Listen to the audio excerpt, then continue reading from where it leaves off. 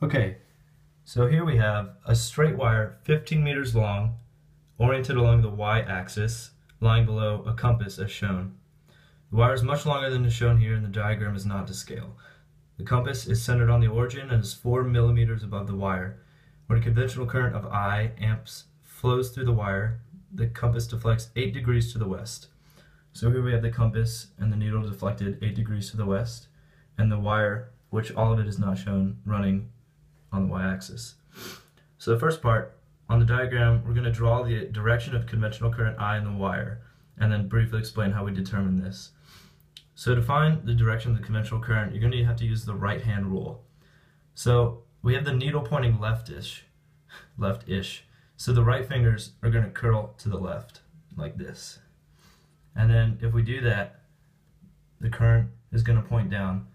So right here on my hand.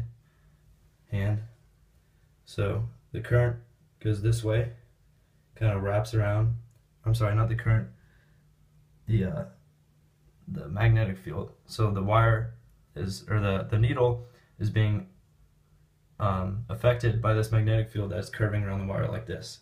So we're going to do this and wrap our fingers around, and that way our thumb is pointing down. So that's the current. Current is flowing down the wire. So right here we have I flowing down this wire. For part B, we're going to determine the magnitude of this current flowing through the wire, and we're going to show all of our work. The Earth's magnetic field has magnitude of 2 times 10 to the negative 5 teslas at this location. So here I've drawn out the components of the magnetic field. So we have the magnetic field of the Earth going north, and the magnetic field of the wire, which was this curving motion going to the left. And here we have theta, which is 8. So we have the vertical component of the Earth, horizontal of the wire, and then the resultant field, which can be shown by this needle. So what we're going to do, we're going to take the tangent of that 8 is equal to the magnitude of the wire's magnetic field over the Earth's magnetic field. So that's how we got this equation right here. And then we're going to substitute in the 2e negative 5, which is given to us right here. And we're going to multiply that by the tangent of 8 to find the magnitude of the wire's magnetic field, which is right here.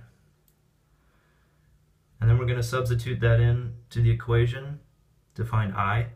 So we know that R is much less than the length of the wire. So that means that gives us this equation right here. The magnetic field of the wire is equal to